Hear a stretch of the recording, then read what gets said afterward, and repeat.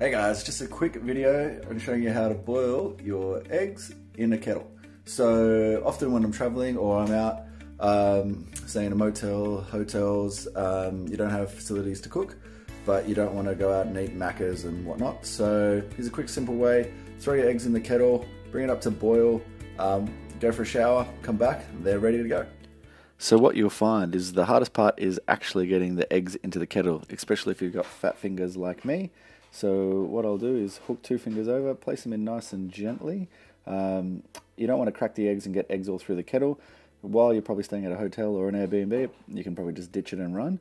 But be nice and gentle. These kettles are nice and good because they haven't got an element in the bottom. The ones with the element in the bottom kind of take up a bit of room, and if you do crack the egg inside that, you'll have a messy cleanup, or someone else will have a messy cleanup if you're at a hotel. Once you've got all your eggs in there, fill it up with water, turn it on, go away, have a shower, check your emails, and come back to your eggs ready and done.